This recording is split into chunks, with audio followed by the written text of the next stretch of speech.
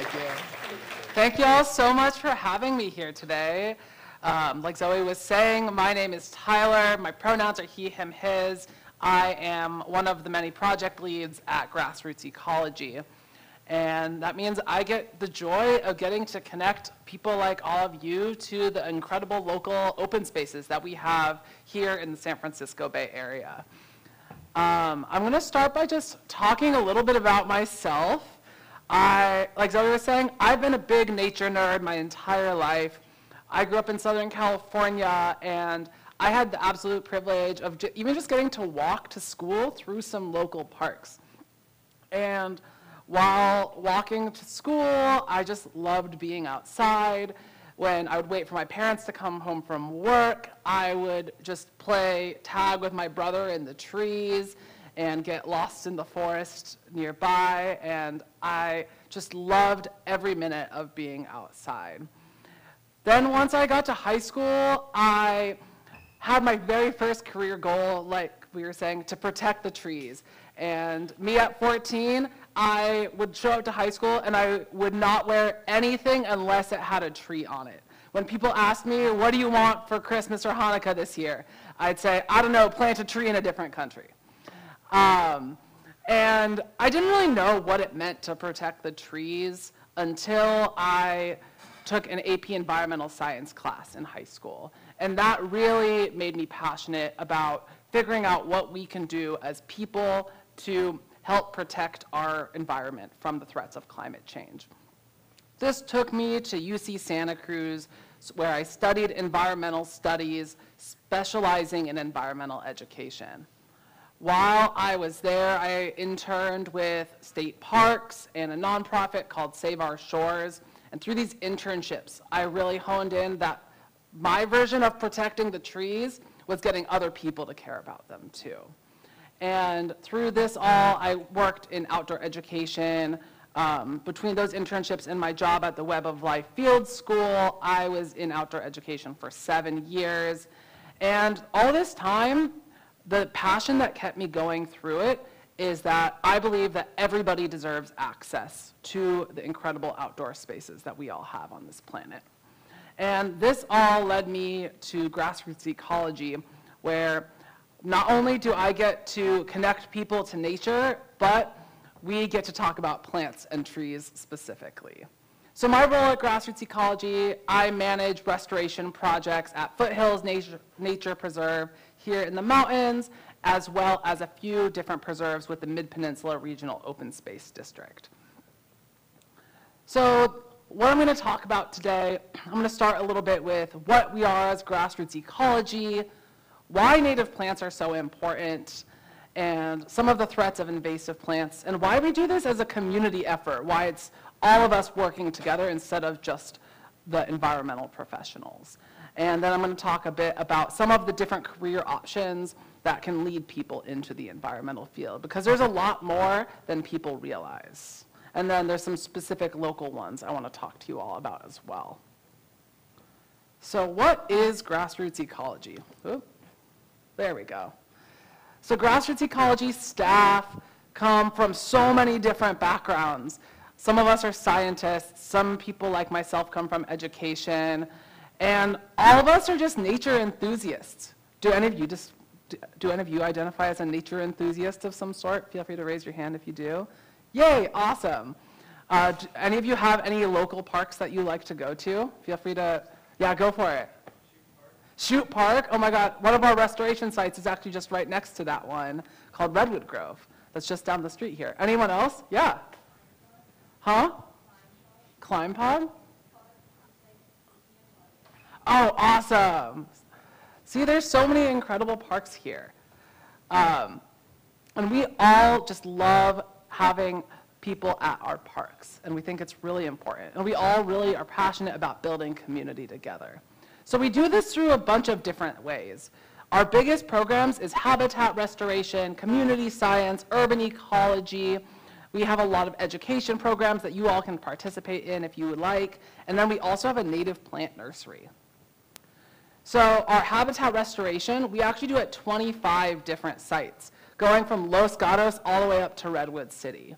and then from the bay up into the mountains. So we cover this really large range, and we continue to work at these places and really try to bring people like you all out. As you can see, the theme that goes through everything we do is getting people like y'all out to our preserves. We do a lot of water quality monitoring and community science with urban water systems. We do a lot of naturalist education. So we have a program for students like you all. That's our Youth Stewards program. And we do a lot of education through that and stewardship. Then we have internships for students. We have a summer naturalist internship where people can become certified California naturalists. Let's see. Sorry, I keep going up there instead. There we go. And then we have our nursery. Our nursery is kind of the pride and joy of grassroots ecology. Have any of you planted a native plant, or do any of you have any favorite native plants? Feel free to shout out a native plant if you like one. Yeah, go for it. Poppies, yeah. How many of you know poppies? My hot tip about poppies, if you look at the tips of their leaves, they have little dots of pink on them. It's kind of like a little secret surprise. But all of our native plants at our nursery are grown from seeds that we collect in the wild. So there's so much to do of just exploring our parks, getting to go find specific plants and collect those seeds, and we take them back to our nursery where they get to grow. Our California native plants are really, really crucial. Does anyone know some of the benefits of our native plants besides what's up here on the screen?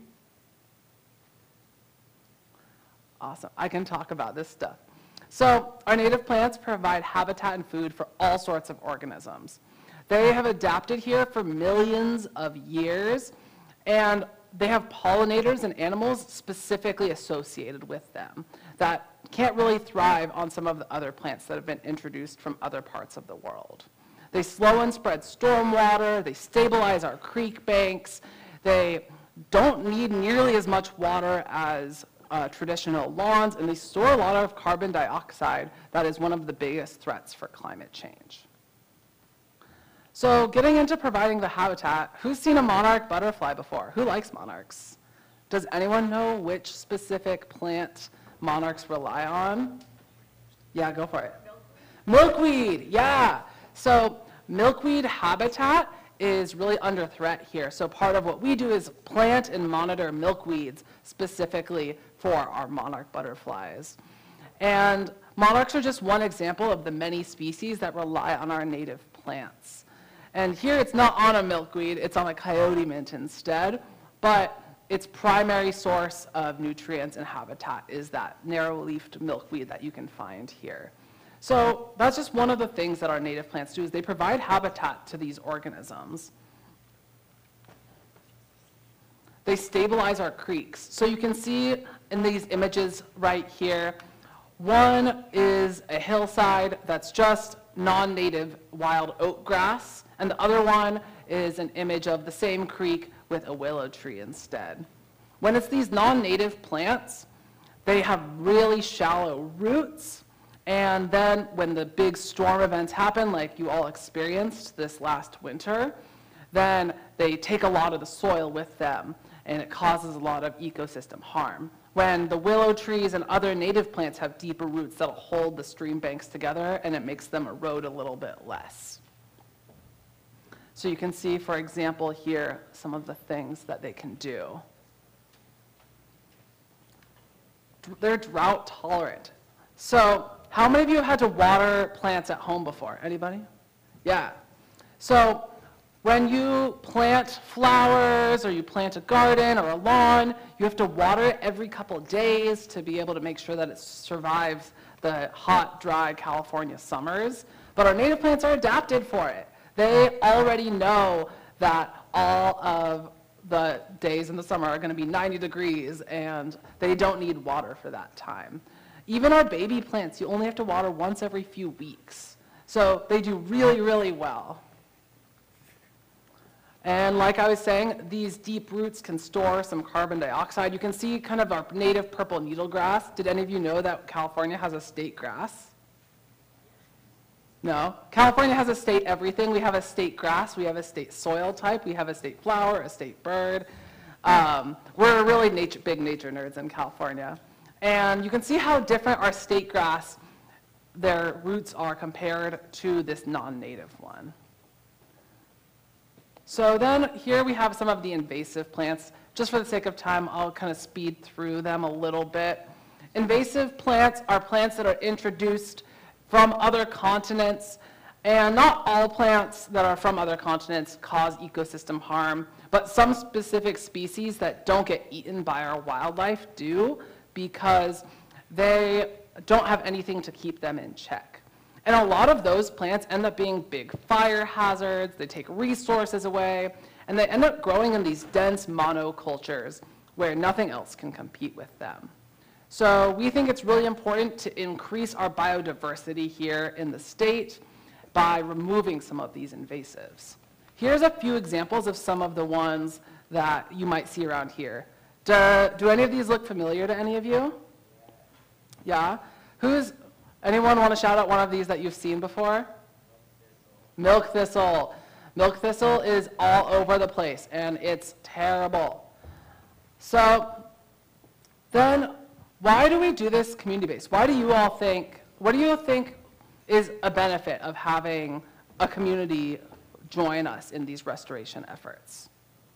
Does anyone have any thoughts? Yeah, go for it.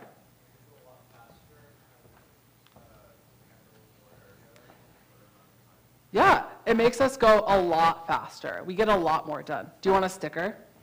You can say no. Sure, here, you can have a sticker. I'll toss it down for you. Here, you get a sticker. Anybody else have an idea of why it might be important for community-based things? Yeah? It's easier for people to get involved since there's an easy way to acquire the knowledge you need. Yeah, it's easier for you to get involved. If you need if you need an advanced degree to get into it in the first place, then that's a big barrier to entry. But if we do it as a community effort, then anybody can be a part. And I saw you already got a sticker. Anyone else have any thoughts?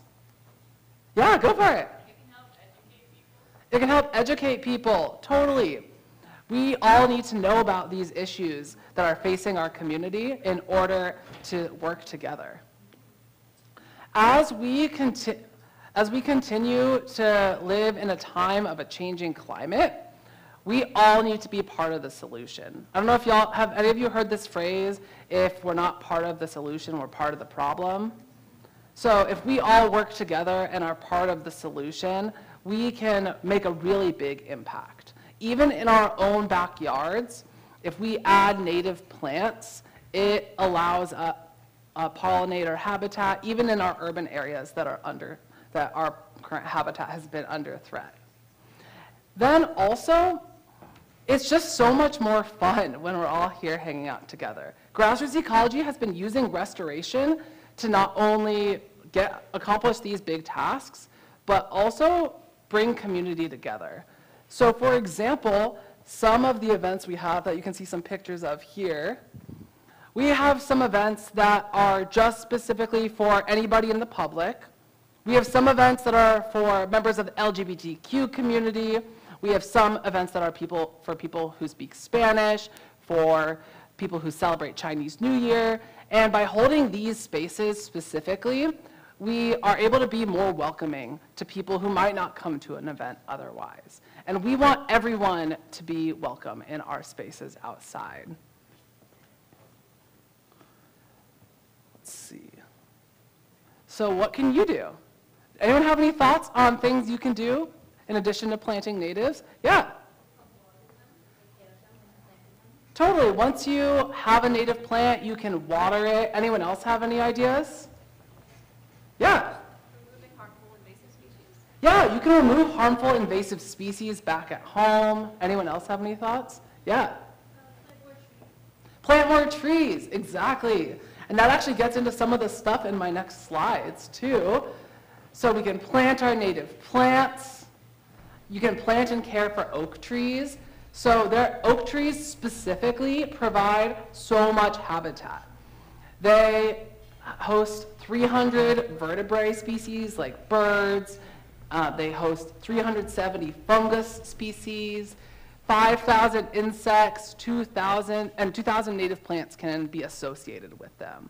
So it's really important to us to have this oak woodland habitat, and oak trees specifically. Then you can also leave leaves. We've always been told to rake the leaves to make things look a little prettier, but the leaves actually provide a lot of habitat for insects that might be hiding underneath, and it makes them a little less obvious to the birds and other predators nearby. And then you can also add a bird box that provides a lot of potential options for habitat, especially for nesting birds that usually would be in the cavities of trees, but now with more buildings up, they don't have quite as many trees as they used to. And then, like we were saying, educate other people is a huge thing that you can do. So we at Grassroots Ecology believe in what we call the stewardship path. There's a lot of different ways that people can be involved. And sometimes it's the community-based efforts, like I was saying, where people come out and volunteer with us for one day. Then sometimes people come to an event and realize they really love it and want to learn more, and join our Youth Stewards program, where you can come once a week and be really dedicated to one specific place. A lot of our interns are former youth stewards, a lot of our AmeriCorps members are former interns, and a lot of our staff at Grassroots Ecology today actually started with us through this path as well. And so we at Grassroots Ecology want to support the next generation of environmental stewards like yourselves. So let's see. Here are some of the local organizations that I want to talk about to get involved and start this kind of path. Have any of you heard of AmeriCorps before? Do any of you know what I'm talking about when I say that? A couple? Awesome. So AmeriCorps is a nationwide program. So no matter where you end up, even if you move across the country, AmeriCorps is an option. They hire people for usually about a year to get to work at one specific site with either a government agency, a nonprofit organization, a school, anything like that. And this is a big way that people enter the environmental field. Grassroots Ecology works with one called the Watershed Stewards Program that brings people from all over the state here to the Bay Area, specifically to restore creek sides as well as any sort of salmon habitat. The other one I wanted to plug is the Association of Environmental and Outdoor Educators. That has a lot of options for environmental education jobs that can provide housing, and then you get to play outside in the woods with young kids for the entire school year when they go to science camp. Did any of you ever go to like a 6th grade camp? Awesome, probably Walden West or Jones Gulch if you're around here. And so that's where I worked for a long time, was getting to bring kids out to the redwood forest. And so that's what some of these programs are. There's also local state parks. There's the Mid-Peninsula Regional Open Space. And these are all organizations that can provide especially entry-level opportunities for you all. Some other opportunities that I would really encourage y'all to look at if you go to college somewhere, either a community college or a four-year university. A lot of colleges have internship programs where you can either get paid for your internship or you can get college credit. And those internships are such an incredible gateway. I'll tell y'all that I learned a lot more from those internships than I did from a lot of the college classes that I took. And those were really what led me to get into a job that I was really excited about. Then if you talk to other local environmental organizations, wherever you end up, so around here, it's some of the ones on the previous slide, there's always ways to get involved and ways to help give knowledge and give experience and time to these people. Then there's also always different opportunities with labs. There's community science projects. Have any of you ever used the app iNaturalist? Ooh, a couple? Awesome. Have any of you ever looked at a plant and wondered what that plant is? A lot more. So this is an app called iNaturalist. If you take a picture of a plant, you can put it in the app and it'll tell you exactly what the plant is. And the way they do that is that other people look on the app and will be able to identify it for you. And then when you add observations, it adds to this community science effort, so then people can use that data as research for the future as well. And these are all small ways that you can get involved in the environmental movement, even if that's not what you want to do for your entire career.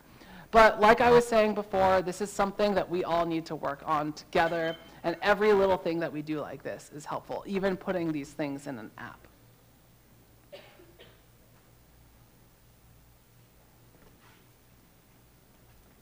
So now I want to talk about our Youth Stewards program.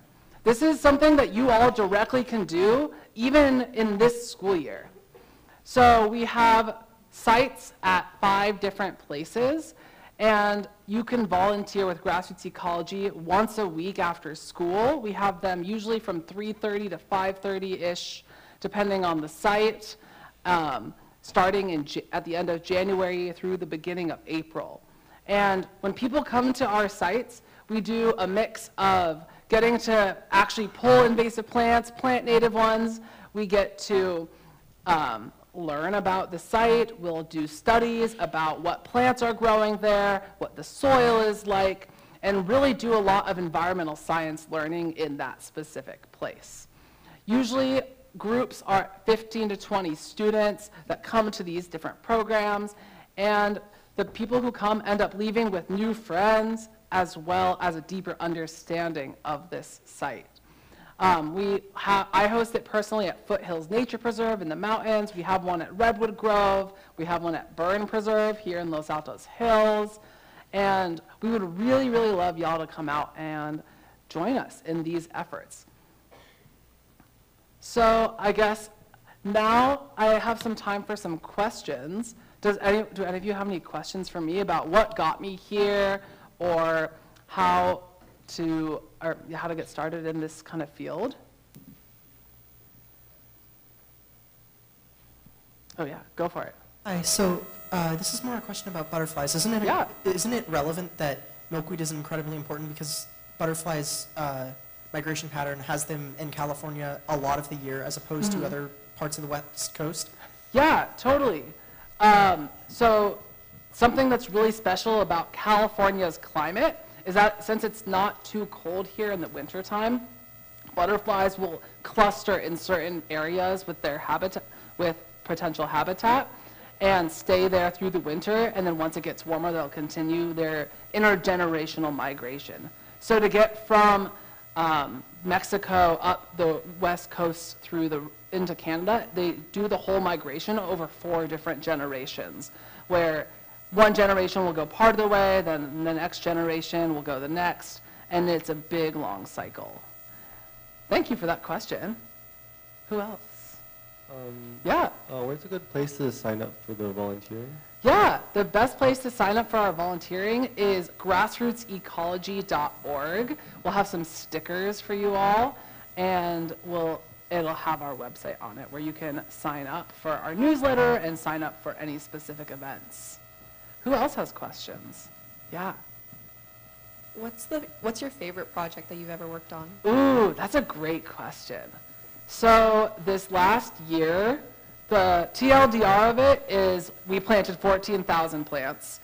The longer story is that with all of the heavy rains this year, one of the preserves that we work at called Bear Creek Redwoods was not open to the public anymore, and they had all these plants that we were going to plant that their original location didn't work out. So they came to us and said, hey, we need all of these plants in the ground within a month.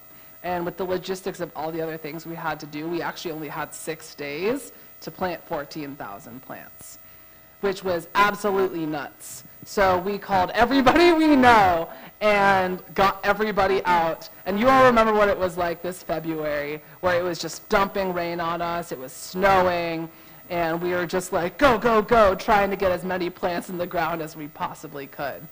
But now that I have been watching those plants for 6 months since, I've gotten to see them grow, and it's been really rewarding to watch them all survive and grow afterwards. What else? Yeah. What did you guys do during COVID? What did we do during COVID? That's actually where our Youth Stewards program started, because we couldn't host our big public events anymore. We started developing these stable cohorts of youth stewards where people would come to us for 8 weeks instead of 10 to 12, and then it would be the same group of students every week for those 8 weeks at a time. And then that way it was a stable group. We knew all who was coming. We were all masked, and thankfully we were always outside, so we were able to be pretty COVID safe from that. Oh yeah. Do you have a favorite animal? Ooh, my favorite animal, let's see. I have a few. I really love nudibranchs for my sea animal because, have any of you seen a nudibranch before? One or two. So they're a type of sea slug, but they look like a party underwater, where they're like an electric blue color with like bright orange tentacles. And some of them are pink, some of them are like rainbow colored. And then I also really love coyotes and foxes because they, one, are just like big dogs, but also they are really important to our ecosystem. Awesome questions. Who else? How does one plant a tree? How does one plant a tree? Well, there's a couple different ways. The first way is from a seed. Does anybody know what kind of seed an oak tree makes? You can just shout it out. An acorn, exactly. So you can actually just stick some acorns into the ground, and sometimes that'll be planting an oak tree, and you'll see a little sprout come up the next year. Otherwise, you can actually buy some either from our nursery or from other nurseries in the area, and then you can dig out a little hole in the ground, you put your tree in. Sometimes you have to ruffle up the roots a little bit, and then you make sure you water it for a little while. So those are kind of the two main ways people get their oaks in the ground. Who else? Yeah. How does getting certified as a California naturalist work, and what does that mean? Yeah, that's a great question. So getting certified as a California naturalist. So the University of California has this program called the California Naturalist Certification. And you don't have to be a UC student to go through this program. They offer it either as like a 10-day workshop, or you can do it through a bunch of different organizations all over the state, where you kind of take a little extra class. And Grassroots Ecology offers it in partnership with an internship, so that people come to us, and so we teach a little bit along the way. And so it's kind of like a mix of a class and an internship. And then after you get this program and you get the California Naturalist Certification, it makes you eligible for more jobs, and it shows anybody that looks at your resume that you know what you're talking about when it comes to plants and wildlife and animals. Anyone else? Are you guys doing any work in aquatic life, plant life?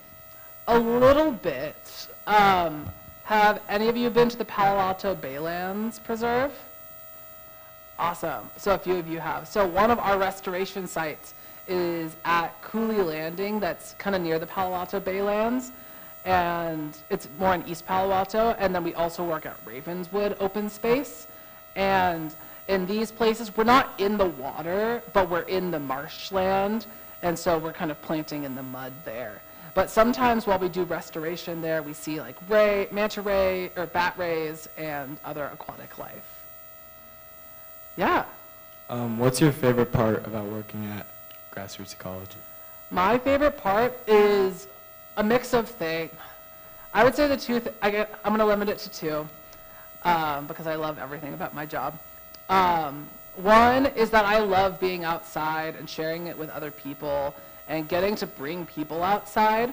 The other is that I love the conversations that I have with all of our volunteers and youth stewards, because all of you bring such incredible perspectives to what we're doing and bring up things that I would never even think about. So I think it's really important to get to talk to people. Yeah. When you were younger and you would chase your brother like in cheese, did you climb them? I was never good at climbing trees because I've been a klutzy my entire life, and I trip over everything, so I didn't want to fall out of the trees. Great question, though. My brother was a tree climber, though. He's in the circus now. All right, good questions, everyone. We maybe have time for one or two more. Anything else?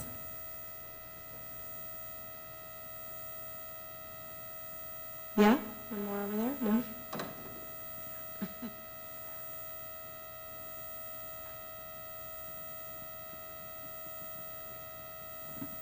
What's your favorite plant? My favorite plant? I absolutely love wildflowers to the point that I maybe startle people in the car because I'll gasp with excitement when I see them while we're driving. But my all-time favorite wildflower is these plants called lupins. Have any of you seen these before? They're a couple. So there's purple flowers, and something that's really special about them is that they add nitrogen into the soil whenever they grow. So they actually make the soil better for other plants that are growing around them too. And I love that kind of collaborative effort because a lot of plants are working together underground in ways that we don't even know.